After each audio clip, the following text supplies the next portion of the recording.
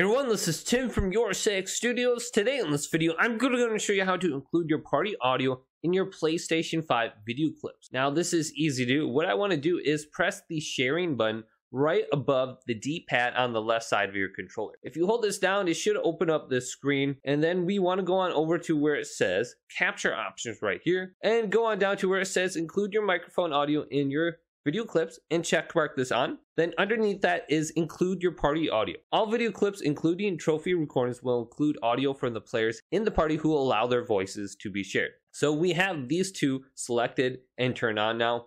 Now we have to allow our voice to be shared. So we have to do this to have our voice picked up in our friends' video clips, and our friends also have to do this.